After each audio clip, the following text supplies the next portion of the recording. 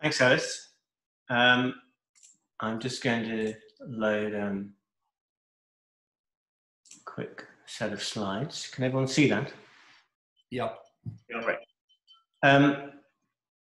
As Alice has just been saying, we're kind of interested because we've been in Wales for maybe 15 years and reflecting on maybe our own challenges of running a practice from a rural location when in fact we are not really familiar with the landscape in which we live and work.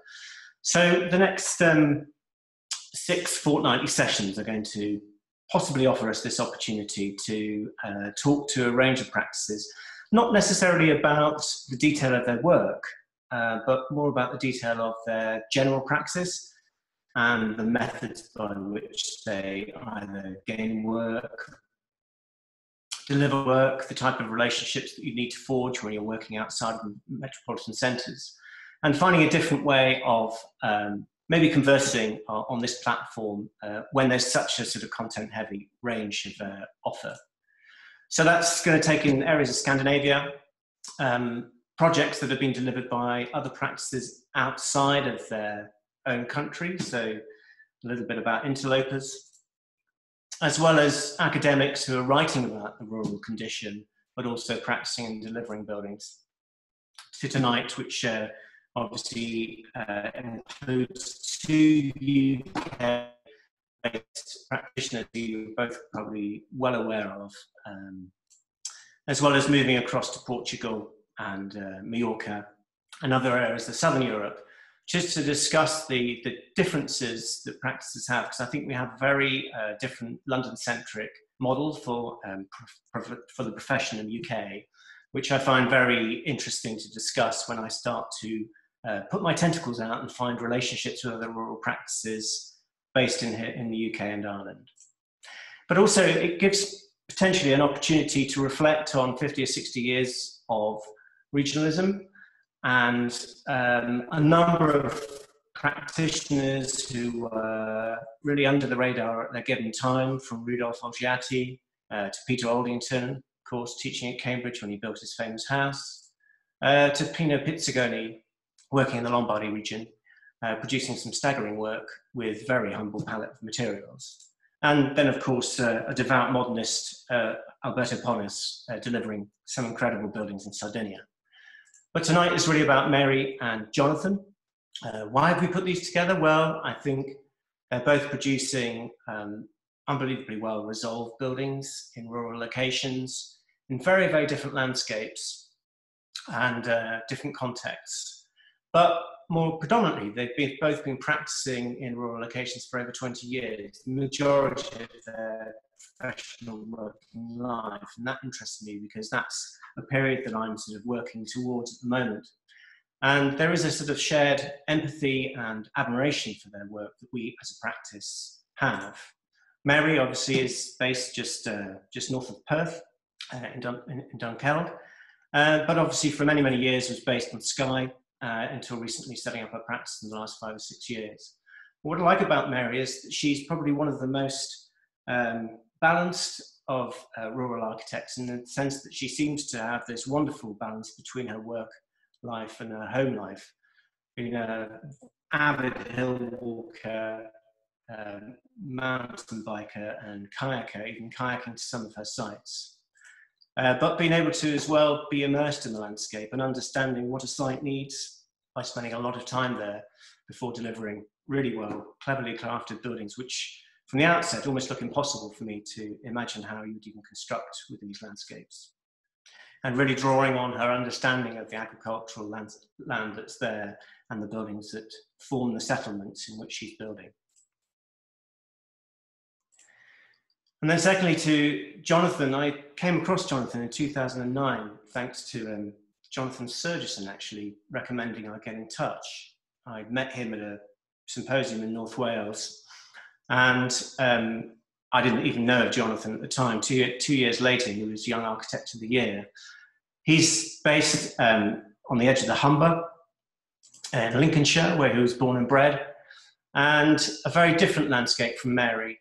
the fenlands, very intense agricultural land, very flat, but producing just incredible contemporary architecture, which seems to sit very comfortably in the context that it's provided. And this, remember, is some work that was being produced in his early 30s, quite staggering really, when he'd spent a relatively modest period of time working in London for other practices. And I have great admiration for the way he can deliver almost anything within different rural settings to such a high standard. So tonight we've called it Kindred Spirits as the sort of the episode, the first episode. Kindred Spirits because actually it was only some years later that I realised that Mary and Jonathan were friends. And so I thought this was potentially a nice title to have, as well as also the fact that I have a shared empathy for the work that they produce. So maybe if I stop coming off this and go back to Mary and Jonathan, do you want to just, I don't know whether everyone can see you, dotted in amongst all of these other people. Can we get, Mary, is your mic on or is it off? It's off. Is that okay? Hooray, great. I was going to start the conversation really with you, because could we debunk this friendship thing? Because I assumed it was because you were both working in London very early in your professional careers before disappearing to the countryside, but it's not the case, is it?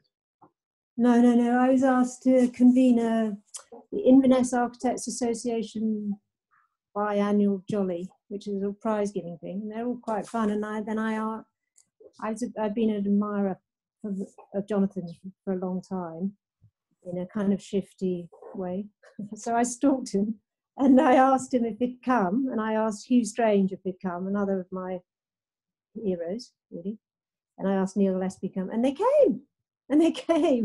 And so they talked about their work, and we had a lovely time. And then we had a prize giving, and everyone got a prize because it's like primary school. And then we had a ceilidh. And then next day I made Jonathan do a site visit even. And he got up and did a site visit with me. We had a really good talk, yeah. And since then I've tried to do collaborations. I'm really genuinely interested in collaborations. I feel a bit professionally lonely often, and so we came up recently with trying to do a project on Isla, but Isla's quite tricky to get to. Only I've been to site. Okay. Jonathan, how many years ago was this that you went to Inverness? I guess it was probably 7 years ago. That'd be right. Okay, so yeah. It's a fairly healthy friendship that you've been building, slowly trying to get to the point where you can work together. Mary, why do you feel it's so important to collaborate, given the strength of your work as it stands? Oh, that's very nice. Because Neil Gillespie and I have had these conversations about self-doubt, and I do struggle with it. And I don't think it's a bad thing. Whenever I teach, there's always loads. I think it's something you should work on and celebrate and use.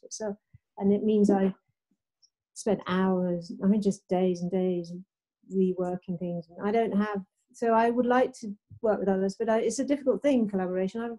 I've stalked several people actually. It's kind of weird and creepy. And the old friends, Steve Tompkins, I've stalked.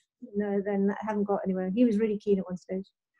So do you think it's more about maybe not collaboration, but having critical friends in the sense of sort of peer review? Yeah, no, but I work with some really talented guys, and they certainly do that. One of my problems is I'm the one who tends to be on site. I know the places better than anyone, and I'm genuine when I say I respond to the site. So it's often just me who knows the intricacies of it on the macro and on the micro scale. So I couldn't get into Ireland. He's still got an invitation, obviously. Could you possibly describe that then in terms of the length of time you take on site visits? Because obviously a lot of your sites are incredibly remote. Yeah, look, I have the luxury, or I can go for days and days. I don't need to come home. Essentially, I'm in that position that no one would notice where I am, really.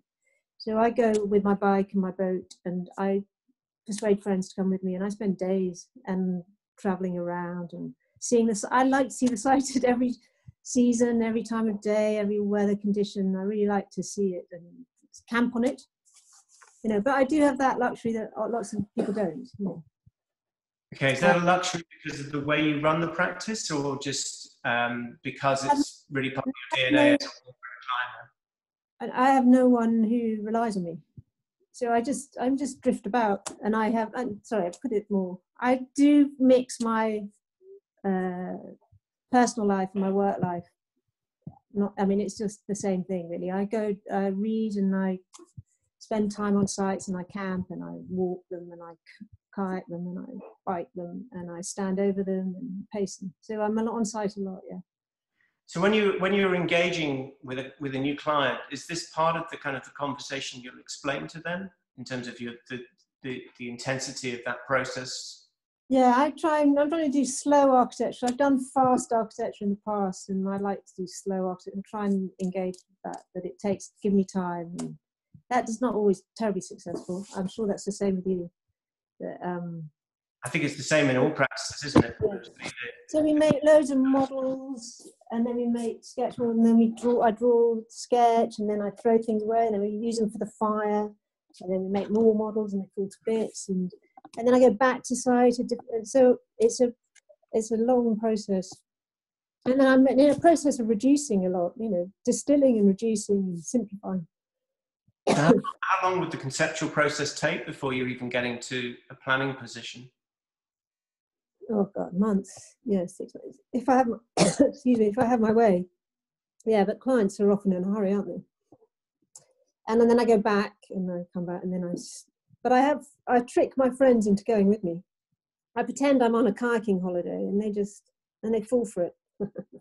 So a lot of them have rumbled me. I pretend we're on a kayaking holiday. Yeah, I made one friend kayak from Malag over to Egg and then over to Mark. It's quite a committed paddle for a site visit, you know, just to be there and just to feel it again and get her feedback and things. But, yeah, it's a luxury. I don't have kids, and you know, I don't even have a dog. I don't have any reason to be home, and I love camping. Just go. It suits the life balance. Jonathan, the work-life balance doesn't apply to me, so you know, I can understand it for others. So. Jonathan, you've got a different predicament. It was interesting reading up on you again. That you're born and bred though, really, to the region of Lincolnshire. So it's not really something that's unfamiliar to you. I think that's what's interesting for me and Mary. Mary's an interloper like me. She didn't grow up in Scotland. She obviously grew up in London and moved there as an adult. And I've done the same with Wales. How do you think that sets you up differently in practice? Because I suppose found it incredibly time consuming to sort of build a network and build relationships in practice in this rural location when everything is unfamiliar. I definitely helped. I mean, I came back here and got invited to a kind of business lunch, which I was a bit anti at the time, kind of getting involved in those type of kind of business networking clubs. But I thought, well, I need to go along because I don't have any work. And I met a guy there. He owned a barn, and I got a commission. So the project that you showed earlier, of the barn project, that was one of the first projects that we got. And that was purely by going along to this kind of lunch meeting. And of course, those things then snowball because then they know someone else and they talk about this architect that's come from London and they have a project. And also, I guess, you have the luxury that I know not in the area. I'm from the area, the family are from the area. So I had kind of contacts when I came back. And I had an opportunity of doing an indoor swimming pool for a friend. So this is how it kind of happened. And then slowly you get clients and contacts that I didn't know, I didn't have contact with, purely because they've seen the work or they know friends that I've done work for. And it kind of just escalated, really. But it was an incredibly slow process, I must say. You know, this was, I came back from London and I was working for Jamie Fober at the time and became an associate there and kind of felt like I was getting locked into London, and I had to make a decision. Do I stay here or do I leave and go back to Lincolnshire? And I like the idea that maybe there was an opportunity to work in a more rural location. And I think that was because that's my personality. You know, I was struggling with the city towards the end of my time in London, if I'm honest. You know, deep down, I'm a country boy. I'm not a city boy. So for me, this was the right thing to do. And I had this kind of bizarre idea that if it didn't work out, I could always go back to London. You know, I'd try it. I was 30 at the time. I'd give it a shot and see what happens. And I guess 20 years later, I'm still here. So we must be doing something right. I like the, I think it was an ROBA journal article about you in 2012, where it described you as ploughing your own furrow, as if you sort of were happy just getting on with your own work, almost oblivious to the London scene. Would that still be a reflection? Yeah, I think that's really important for us as a practice. And I try and avoid architecture as much as I possibly can. And I know that probably seems bizarre to most people listening, but for me, you know, we're here on our own, doing our own thing. And that's really important. The work's about the place that we're working in, and it's not about the latest scene or the latest movement. You know, it's not about what everyone else is doing for us.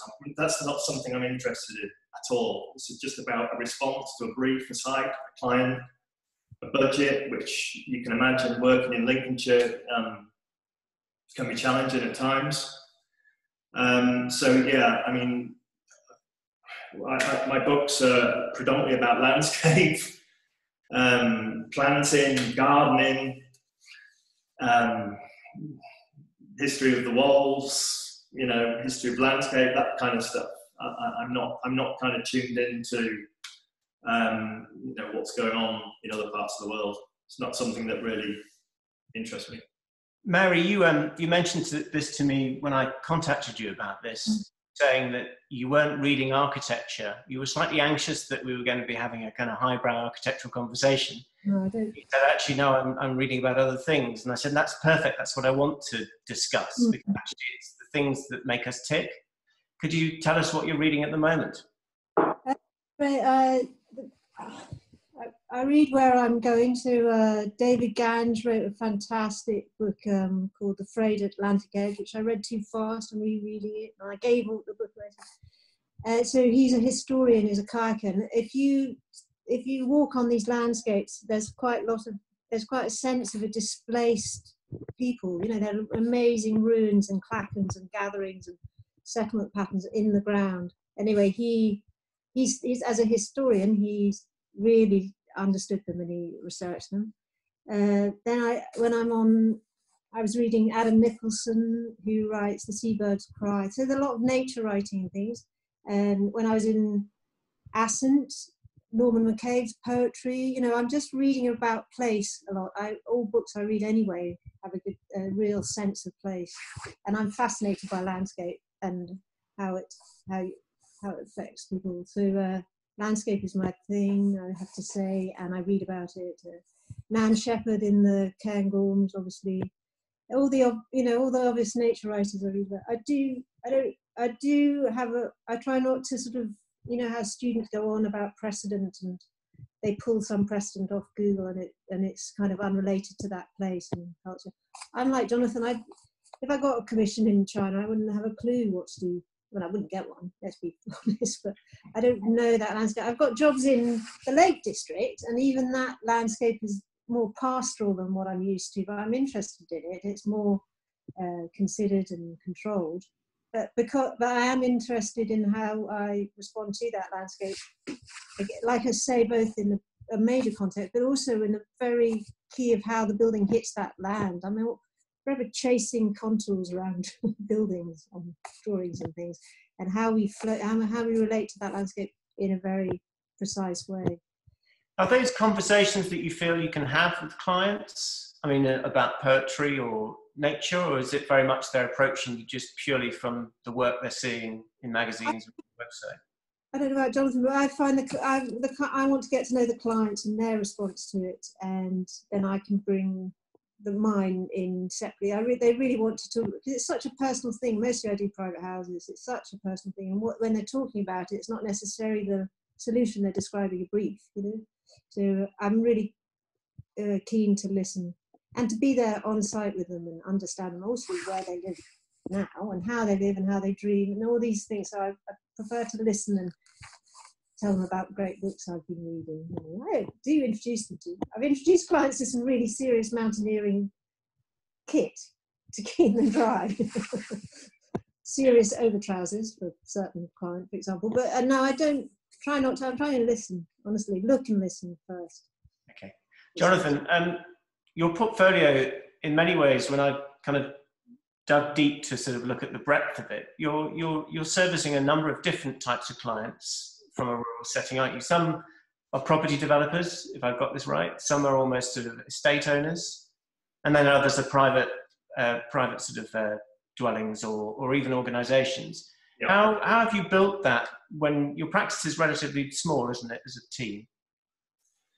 Yeah, I mean, we're a very small practice. I mean, we flip between 4, 5, 6 is the maximum I think we've ever been. And that's partly to do with the amount of work that we have in the practice, but also it's to do with, I created this problem for myself, that people come to the practice because they want me to lead a project for them.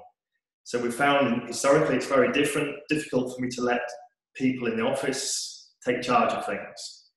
You know, there's been cases where I haven't attended a meeting and the client would phone and say, why didn't you come to the meeting? Well, because I didn't think I needed to go to that specific meeting, but I understand the content of the meeting.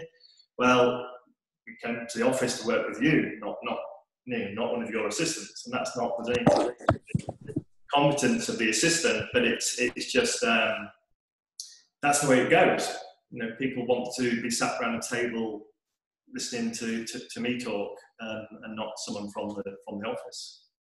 I mean, that's not an unusual predicament for most practitioners, but I think in a rural setting, do you find that you maybe have almost sort of developed a kind of kingdom of your own there? I mean, there's not a great deal of competition that you're working against. I mean, are you having to go up against other practices to win work? Yeah, I mean, we do. There are other practices in Lincolnshire, that's for sure. But our clients tend to come to us because they like what we do as a practice. So that's a great starting point for us as architects, because instantly they've got an interest in our work. So that allows us to have a freer hand when we start talking about possibilities for a project. And we're not about, it's not always about pitching for, you know, the cheapest price gets the job. Now, we do have that problem, but we don't win those projects because, you know, we're not ever going to be probably the cheapest. So, because it's the process that we go through, and it's the outcome of that process that we believe is very different to what other people are probably producing in particularly in Lincolnshire, that's for sure. One of my bigger problems, I think, in practice when I first moved down here is that I was surrounded by what I'd call rather rudely bodgers, people who were sort of delivering architectural services but for absolutely rock bottom prices. And I think commercially I had to make a decision very quickly. Was I going to try and compete with them or just try and sort of provide a kind of a totally different offer? Did you have that same problem when you started in Lincoln, or just because of your connections that didn't become a problem? I mean, price is always a challenge.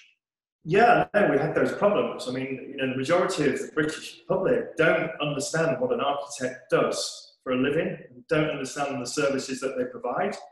So, of course, you can find yourself, historically we found ourselves pitching against a variety of people who were claiming to be architects. Some were technicians, some of them were draftsmen.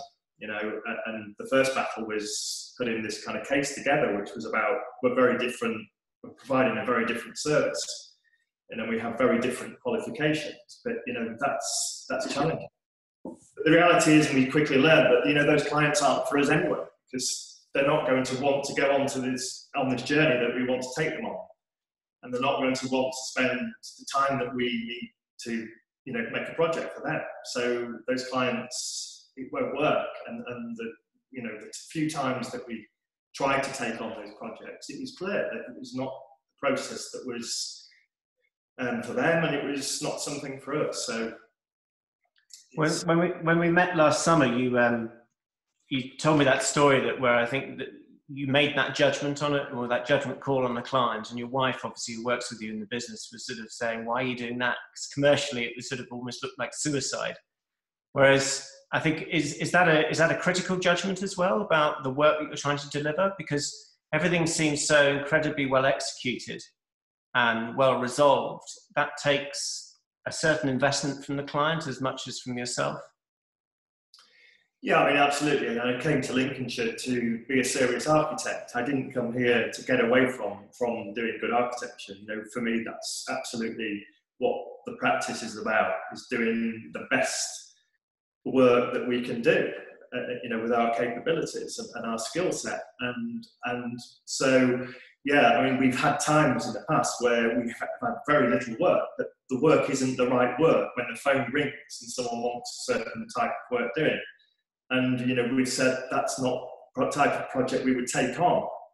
Of course, we have to live and we have to pay bills and all the rest of it. But, you know, we have to also maintain what we're about as a practice. You know, it's a bit like if I was a chef and I was wanting to be, you know, a Michelin-star chef's very different to someone that's running a cafe, and they both serve a purpose, don't they? And I'm not by any means here saying that I'm equivalent to a Michelin-starred chef, but what I'm trying to say is that we're trying to do interesting work, and, you know, an interesting meal takes more preparation, there's more thought and ingredients, and there's more of a process than going to the greasy cafe for a bacon butter.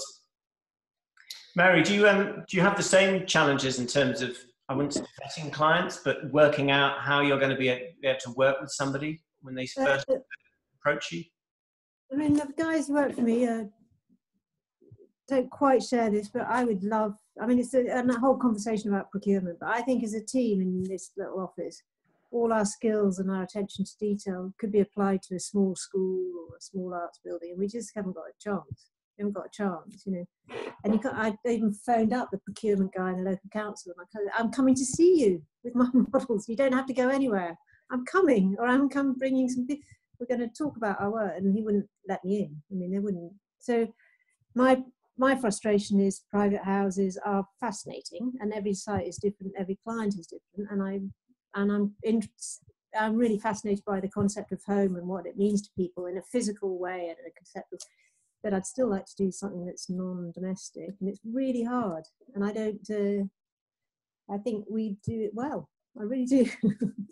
But if that aside, obviously delivering the buildings that you are in the locations that you're working is incredibly challenging in its own right. So you must have built over the years in your former employment as well, a very strong relationship of contractors and consultants that help you with that. How does that actually affect procurement? Because obviously the minute you step into the other realm of trying to do schools and go on frameworks and bid for contract, you don't have that control over those relationships that you've developed.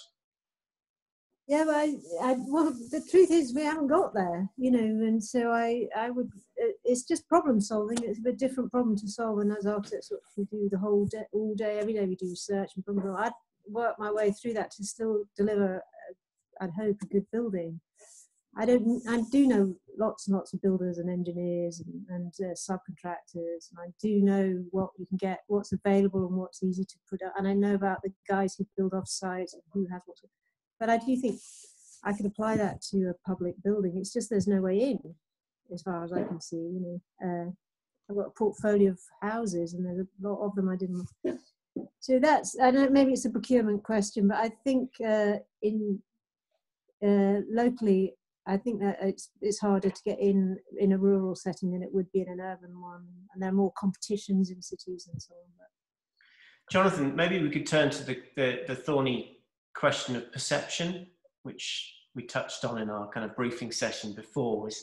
I've struggled with this with a number of projects where I've got my head around where I live, and the internet changed everything and allowed us to be living and working rurally. But people who are more connected to cities still struggle with the idea of geography and where we are, and whether we could actually service their requirements. Have you struggled with the same thing? Yeah, I mean, absolutely, we have. Yeah, I mean, there's been a number of occasions where we've been invited to competitions through various organisations that put these things together, and I'm sure at the end of the day, you know, it's a bit like, why would we want to appoint an architect from Lincolnshire? And it is a problem, but I think it's something that we've overcome as a practice. You know, we've matured and kind of grown up, and actually the reality is now that the right clients kind of come to us, we'll do the right, you know, those projects kind of come, we'll do the work that we're doing. It would be nice to be able to do work in other places. We just finished a project in London, ironically, and it'd be nice to do more work there. You know, we've just finished a project in the centre of Lincoln, opposite the cathedral. So for Lincoln, you know, a fairly important piece of architecture, and just because we're here doesn't mean that our work is purely about working in rural settings. You know, we are interested in working in more urban environments as well. You know, this is a base, isn't it? It's like you've said, that with you know, I think the time that we're going through at the moment is proving to everyone that actually you can work remotely, we can work from home, we can have talks online, so therefore we can put a project together for someone 300 miles away. You know, we don't have to be down the road, I don't think.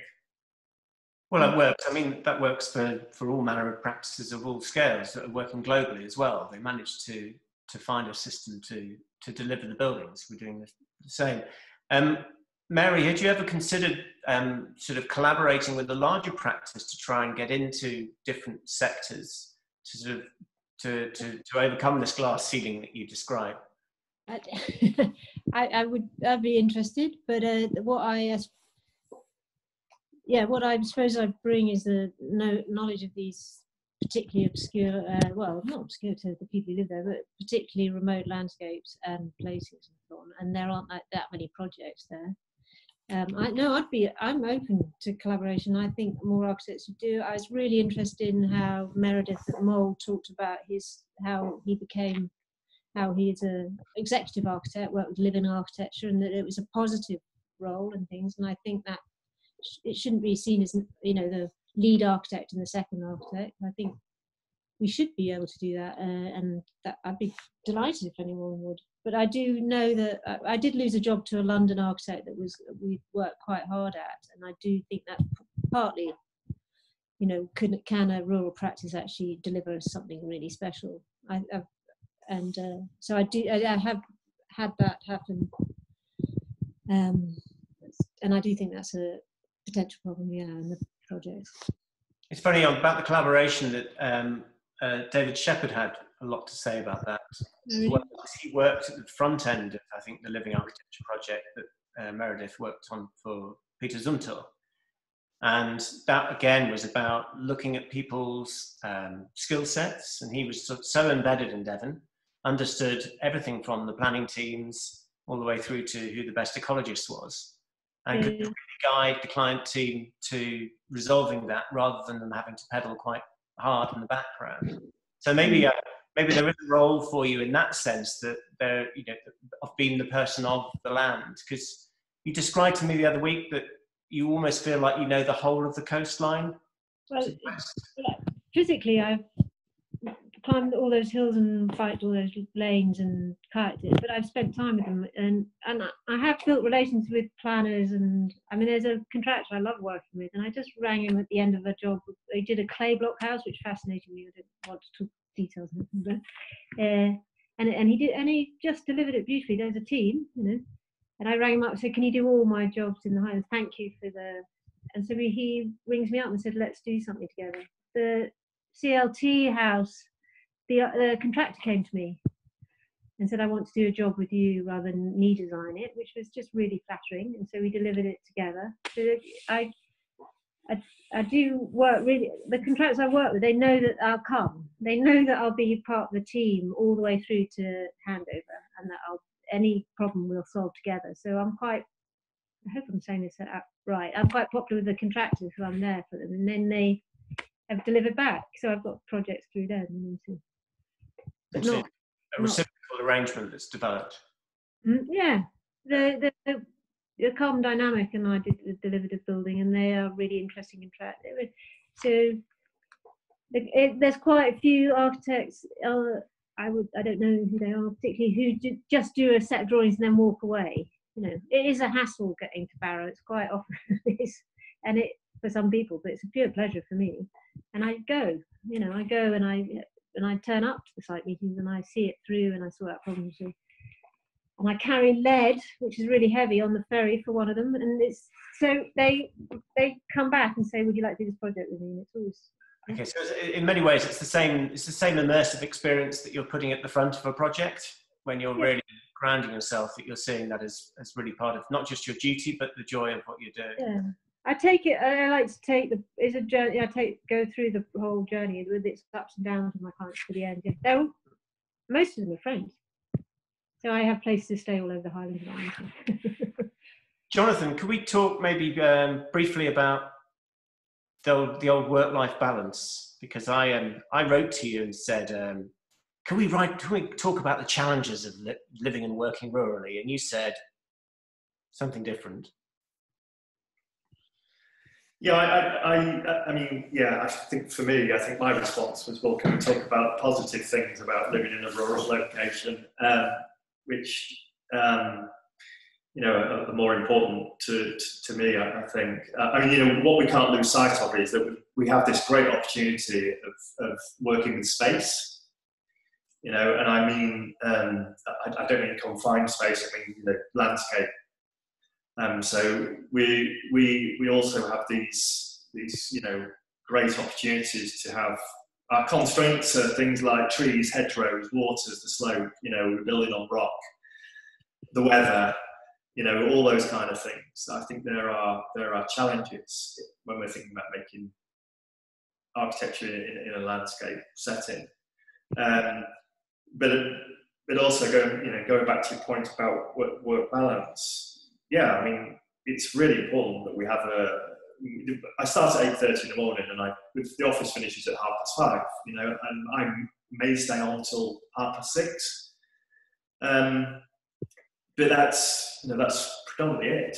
And because we're a small team, we can remain really focused throughout the day, and it's important that everyone goes home and spends time with the family, or spends time doing leisure, sport, walking the dog, or whatever that might be. So yeah, absolutely, it's part of, I guess, working in a rural location is that you would expect the pace to be slightly slower than being in the city. I'm not sure that's always the case. I can't. Especially trying to run a small practice. But, yeah.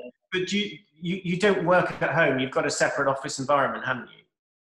Yeah. So we have an office. It takes me, if I drive to the office, it takes me 3 minutes. It's not far enough away. That's the problem. So in an evening when I leave, I'm still in work mode. When I get to the house, I could really do with driving, across the Wolds for 20 minutes and coming back to the head. Yeah, it's great. It's 3 fields away. You're in a slightly different predicament though, aren't you, Mary? You're a shuffle across the yard, aren't you? Between I had a debate with my accountant about the bike to work scheme, because I use it a lot. I genuinely use bike, but he knows where I work. But I take exercise. Right now I go very early in the morning, it's dawn and things, but it's just bedded in my life, doing a lot of exercise. And luckily I have a job where I can do it as well.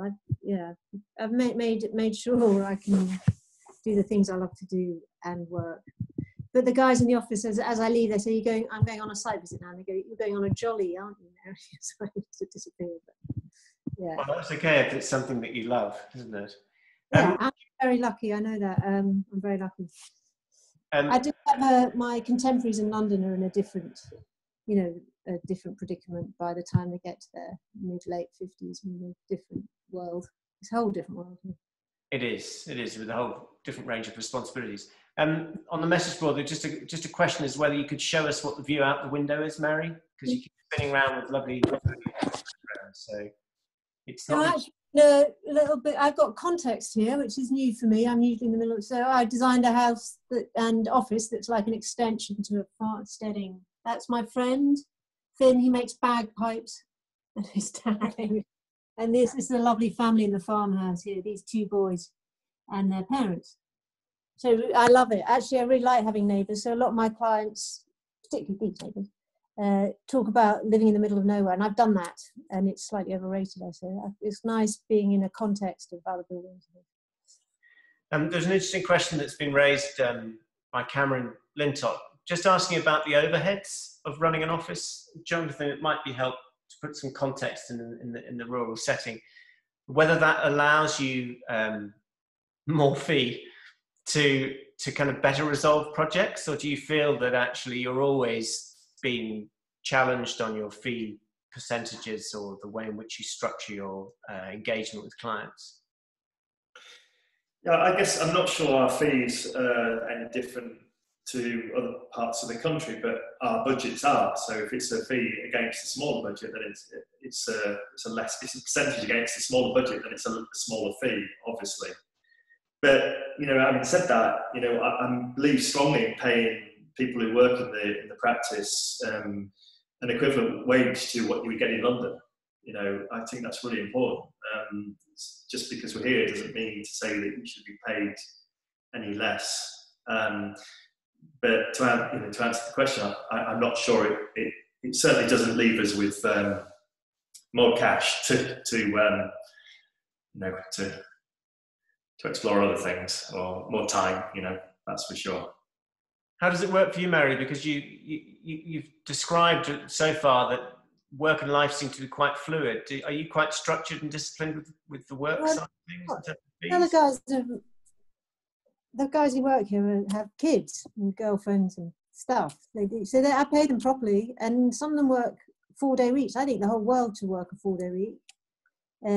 And I'm absolutely delighted that they can afford to do that, but I do pay them what I hope they agree, that what the RIBA says is needed. So they pay properly, and they just work like maniacs. I have to stop them working and send them home, and they're amazing. And then we've already working remotely. All our files are on the cloud. So this is just the same as it was, except we used to come together more, which is a shame. They're here more. But this working remotely, we're all used to. As for me, I've got 2 kayaks and 3 bikes. I don't need anything else. And also, one of the things I want to point out to my clients is you can live in quite modest, small houses, and it's okay. I live in a small house, and I live a full and happy life. So one of my things is modesty in the buildings on, the projects, and they can come here and see that it's okay to live in a small house and you don't fall to bits. And so, a lot, because I prowl the Highlands I've seen big houses on small sites, and it gets me down. Or, living a modest life and a house that costs nothing to run, barely anything to run, makes sense. I don't understand why everyone needs so much stuff. I don't. I've got everything I need. You've both done your own stints at teaching. I know that you were Jonathan. You were at Cambridge for a period, and maybe guesting at Lincoln. I'm not too sure. Do you think education sets up the architect for running a rural practice?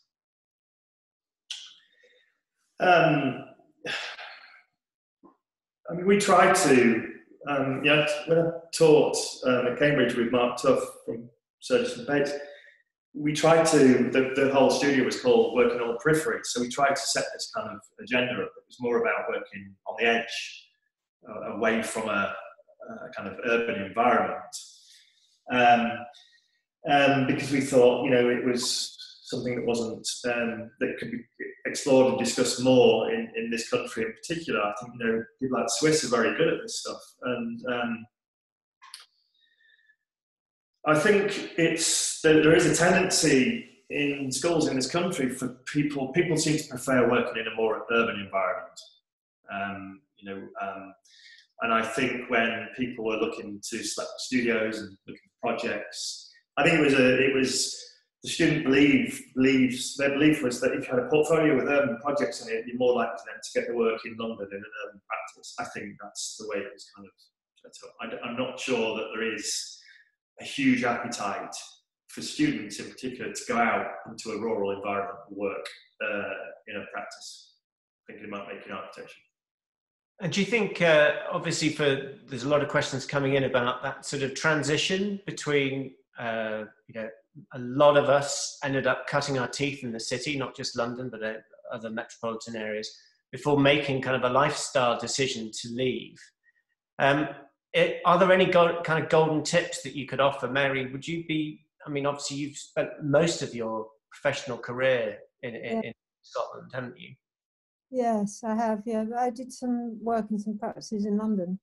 It was good. It was hard, and there's a lot of, but putting buildings together in a kind of precise and a lot of detailing I did, sort of in my 20s and 30s for other people, and it stood me in good stead now. So I'm a detailer, but it was definitely life. I wanted to be in the mountains.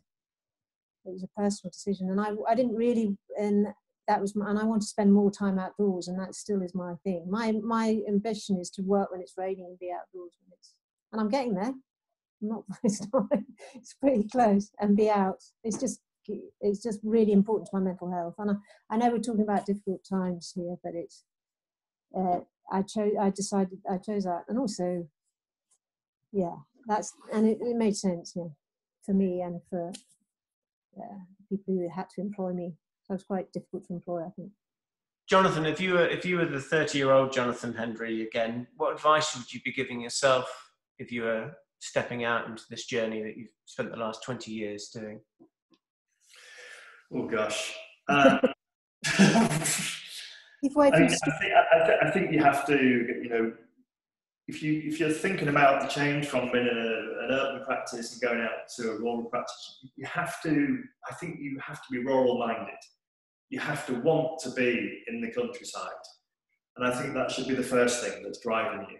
The idea that you live in an open landscape, and that's the culture and the mindset and the environment that you want to be in. I think that's really important. Else there wouldn't be enough. For lots of people who would say there's not enough going on, there's no culture. Of course, there is culture, but it's a different type of culture. It's not. We don't have an art gallery down the road to go and see, but we have other things going on here. There's a whole. We're living in this rural landscape, so there is this whole kind of rural culture about agriculture and other things that are associated to that. So going back 30 years, looking back, it's been incredibly challenging. Don't get me wrong with all this, and it still is. It's still very, very difficult and very, very challenging. We have currently 2 design projects on. We don't have 20, 30 design projects. We are constantly looking for new work. And that's the challenge, I think, continuity, keeping the work going and interesting work. I'll add to that actually, just from my own personal experience, that I call it a dirty secret. And I think it's always healthy to have a dirty secret in practice, something that's going to keep you paid, ticking over, or some form of retainer where you build relationships with long-standing clients where they always need something doing, whether that be planning applications or just administrative support.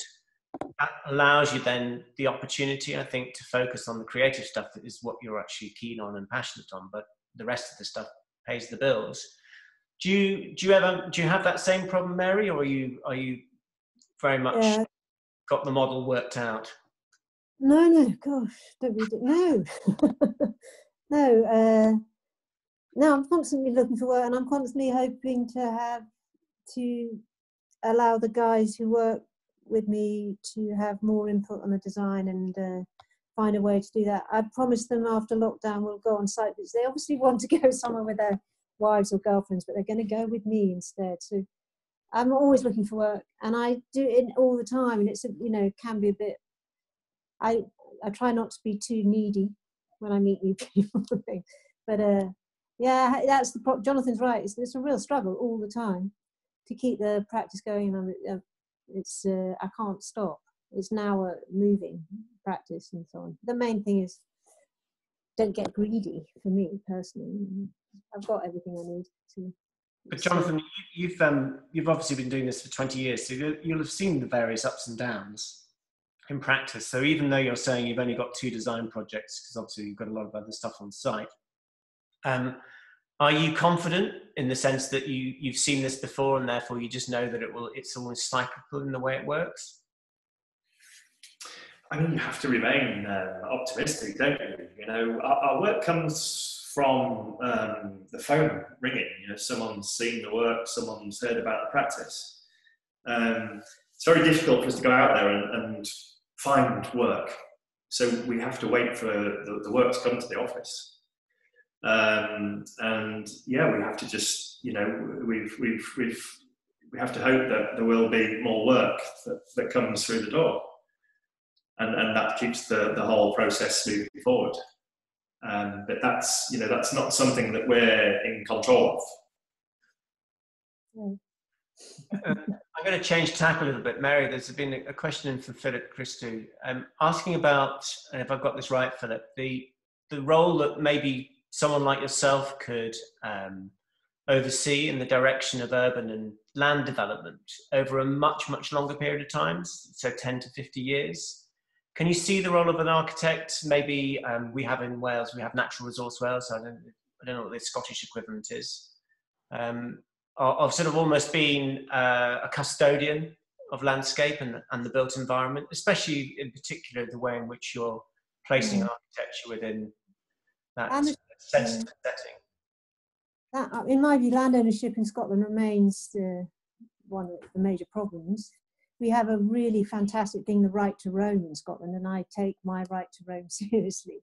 But on the other hand, land ownership is really still, they still use the language of feudalism, you know, you own a few of the land. So the big landowners will have their own way of doing it. What's great is the community buyouts at the moment, and things are changing fast, and their land is being taken out. And there are lots of good projects, not by us particularly, but all sorts of good community projects happening. So it's really optimistic, Scotland. And Scotland is pro-development. I mean, I tried to do a house in Dartmoor because they thought that I understood the land, and I was really optimistic and really excited, and I thought I could do it and it'd be great. It was really hard, but Scotland's great in that there's really open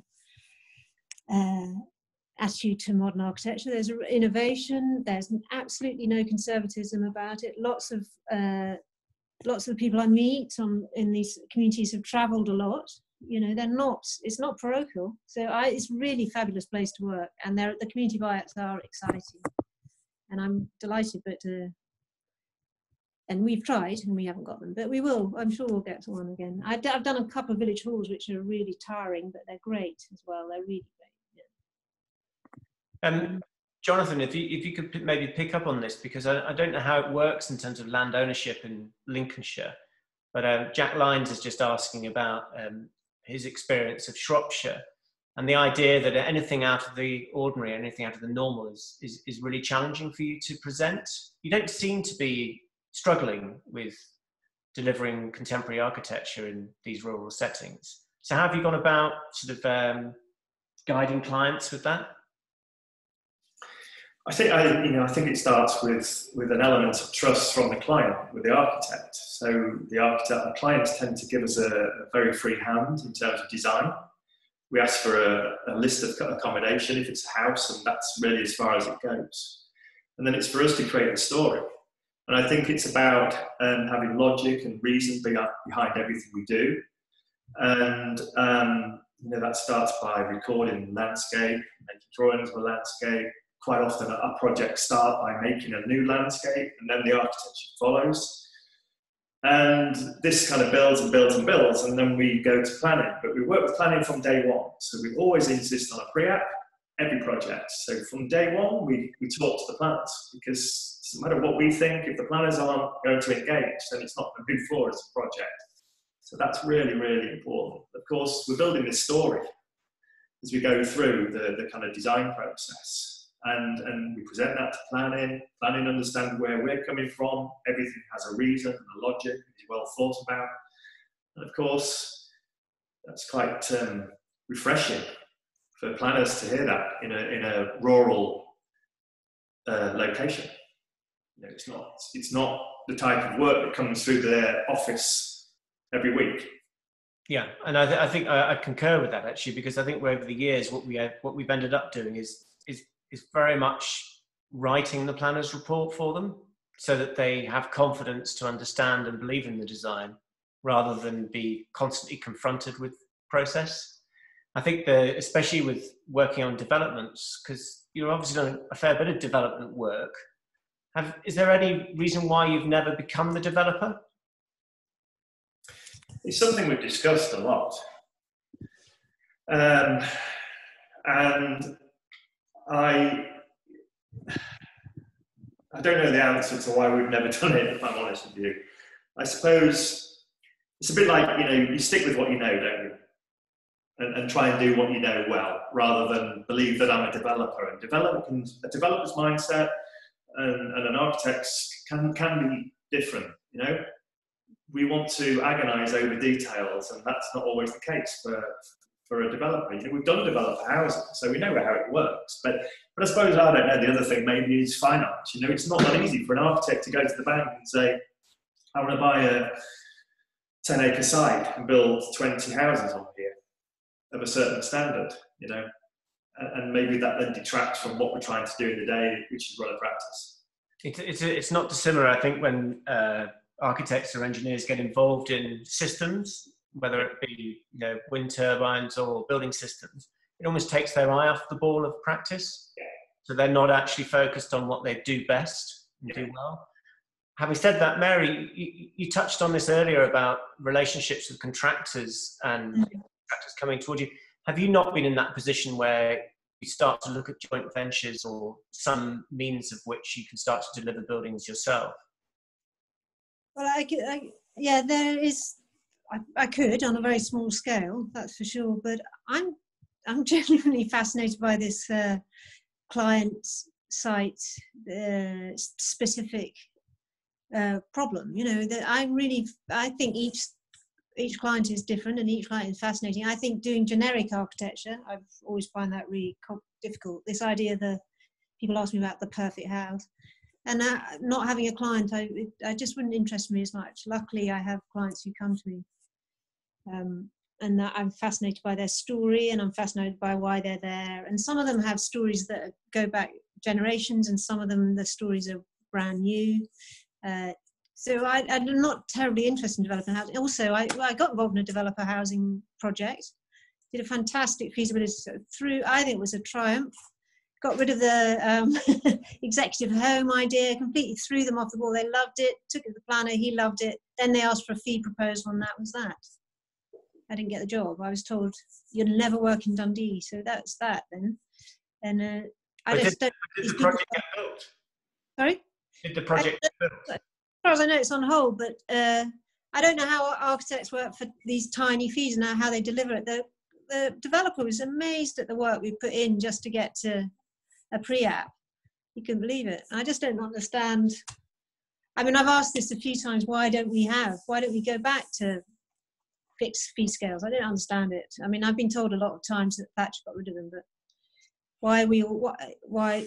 So I have tried developer housing, and we got a really good response at pre-app. It was just really exciting. And we sorted out some of the logistics of it, the training and all that, but we were too expensive. Ellis, is it possible to unmute Philip to ask the question?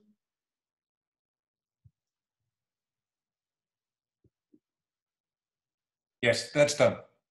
Hi, can you hear me?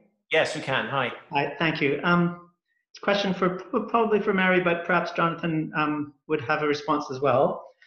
Very often when I go to on trips to somewhere rural, like let's say Western Ireland or somewhere, I'm struck by going through beautiful little towns, historic towns, and well, beautiful but poor places mostly, and the local planners, you can see, are just sort of out of their depths. the way that things are happening in those towns are really sad, because nobody's really guiding nobody has an overview of the of the overall situation.